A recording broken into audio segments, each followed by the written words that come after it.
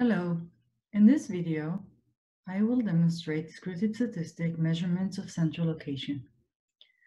Descriptive statistic is the discipline of quantitatively describing the main features of collection of data.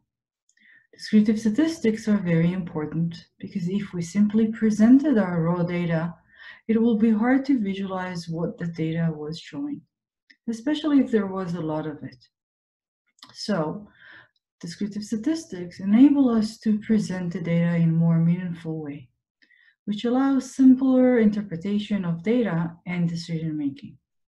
In this video, we will focus on measures of central locations and will explain all the types. Here is the summary of measurements of descriptive statistics, and you can see that it's split to three main groups: central location, variation, and other measurements of location. We're going to focus today in this video on the measurement for center location. So the measure of center location reflects the location of all the actual data points. How actually it's been done? With one data point, clearly the central location is at the point itself. When we're adding another point, two data points, the central location will fall exactly in the middle between the 2 points, which will reflect the location of both of them. But when we're adding a point, a third point, you can see in this scenario, we added a point to the left-hand side. And what happened is that now we have 2 points on the left-hand side and 1 point on the right-hand side. So the central location is being pulled to reflect the majority of the points, which are on the left-hand side. So the central location will be pulled to the left. How do we reflect that? Using numerical values. So measurement of central locations split to arithmetic means, which is usually commonly stated as the average, median, mode, geometric means, and weighted mean. When we're talking about the arithmetic means, the average, it really depends on what are the data coming from. Is it a population data or is it a sample data? And you can see we have two different equations. The notations are different, but the actual calculation is the same. You sum the overall observations and you divide by the numbers of observations that you have.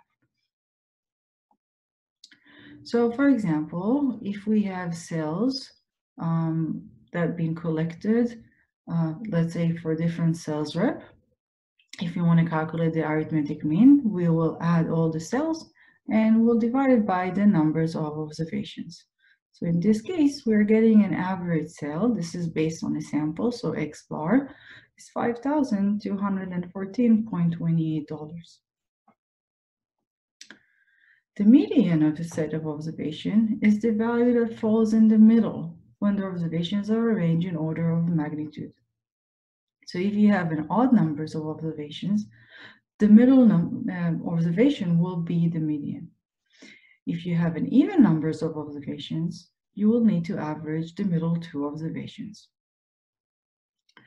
Usually the median is not affected or very slightly affected from extreme values.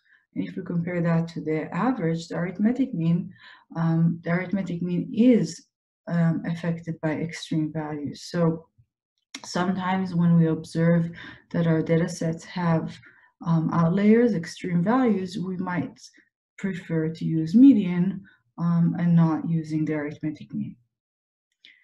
So in this case, I took the cell sample and I sorted it.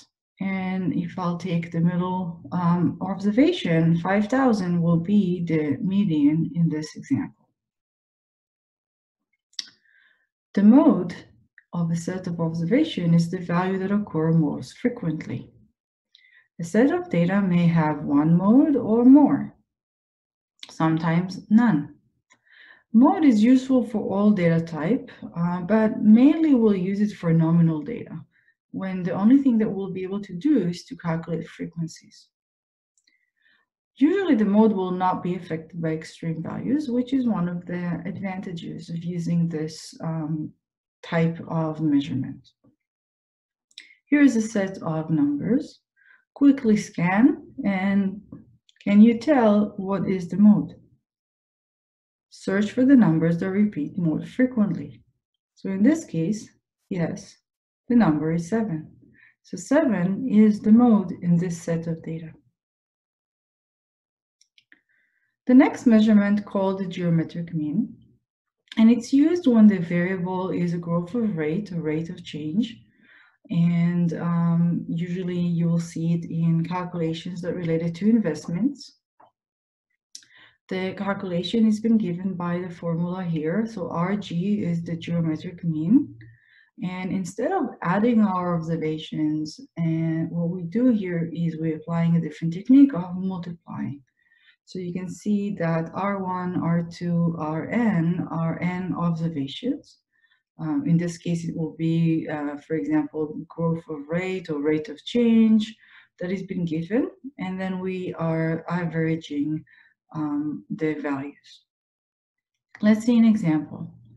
The following returns were realized on investment over a 4 years period. And you can see the year and you can see the rate of return. How do we calculate the geometric mean? So what we do is we plug the numbers into the formula, and you can see that I added the rate of return to 1 and then multiplied by the next rate of return added to 1, and etc. In our case, we have n times is 4 years. So we have the fourth root calculated, and then we subtract 1, and we end up with 0.078. So about 7.8% average over the 4 years. This is the average rate of return. The next measurement is what we call the weighted mean. It's used when values are grouped by frequency or relative importance. So in this case, you can see that W represents the weight allocated to the value X. So if a class of 50 students took a test, and let's say 20 students had an average of 80, and the other students had an average of 60, what is the average score of the whole class? So basically what we are learning is that a score of 80, 20 students got that, and a score of 60, 30 students got that. So together we have 50 students. If we will multiply the score by the numbers of students and we'll add up, we'll get 3,400. Divide that by the weight, the total weight of 50, and you'll get 68. The next step is to talk about skewness and central tendency and the connection to the measurements of central location to the shape of the distribution. So in this case, you can see that there are 3 scenarios that we can talk about: a bell-shaped histogram, a negative left-skewed histogram, and a positive right-skewed histogram. And what we see in a bell-shaped histogram, when the histogram is symmetric, the mean, median, and mode will be the same. If the histogram will be right-skewed, positive skewed histogram, it means the tails go to the right-hand side. And what we'll see is that the mean will be higher than the median, which will be higher than the mode. We'll get the opposite relationship when we are dealing with a left-skewed negative histogram. So the reason we're getting those relationships is because the mean is most affected by skewing. So when we have a tail with extreme values, it will pull the mean either to the right or to the left, depends on the skewness of the distribution. So that's complete our video for